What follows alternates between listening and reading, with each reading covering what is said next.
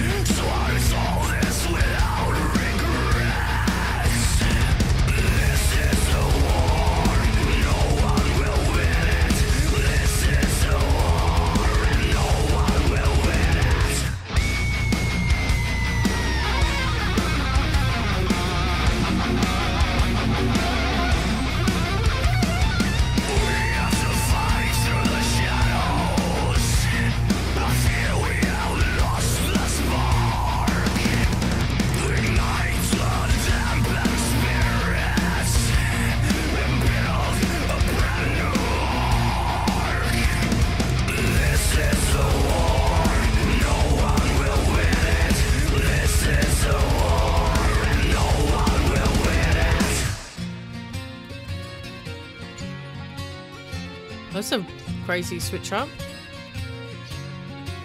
Okay. The pain that rage our scars, countless voices in the dark, countless voices in the dark, speak of the end that isn't far. The pain that rage our scars, countless voices in the dark.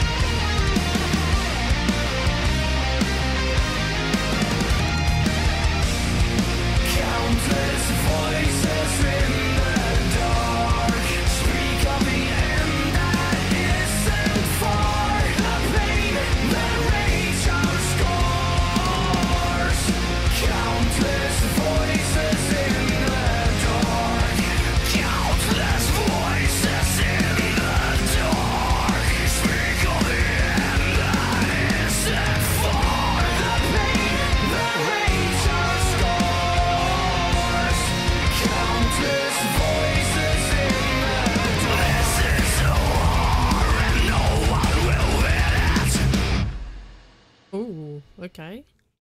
Look, right, I'll be honest, you probably saw it on my face as well. I wasn't too sure on that.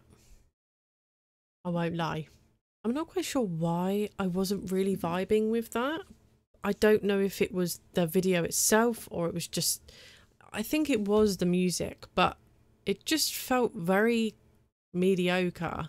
And the part in the middle where the music changed was a little bit confusing as well. I just didn't really vibe with it. I don't really know why. I mean, I've only listened to In Flames twice now, and the first one I did actually really enjoy. So maybe I need to get used to this band a little bit more and explore them to find out if there are some better songs, and maybe you guys can suggest me some more to see if I can vibe with another one. You know, we all get songs and albums that we don't enjoy with our favourite bands or whoever when we're exploring music, and that's perfectly okay. I wouldn't say I'm overly disappointed in that song at all.